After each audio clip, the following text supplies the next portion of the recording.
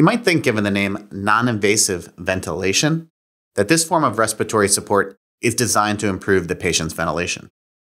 It certainly can improve gas exchange in a variety of pulmonary diseases.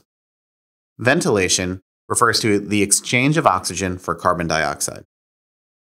The minute ventilation of the respiratory system is the amount of air moved in and out by a patient in 1 minute.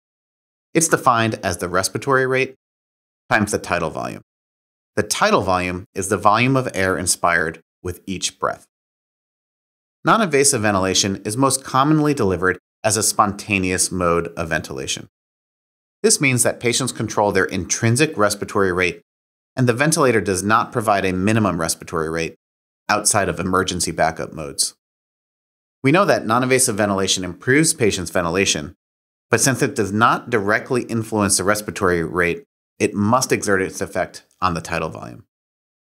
Non-invasive ventilation allows an efficiency of breathing, and the added pressure during inspiration augments the volume of air that is inspired, i.e., the tidal volume.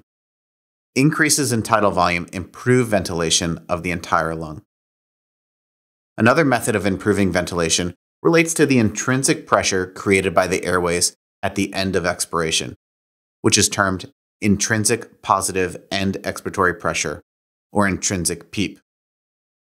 In some disease states, the airway may be constricted, making it more difficult for air and carbon dioxide to be released during expiration, and this results in hyperinflated alveoli. Non-invasive ventilation can counteract this pressure to allow improved expiration.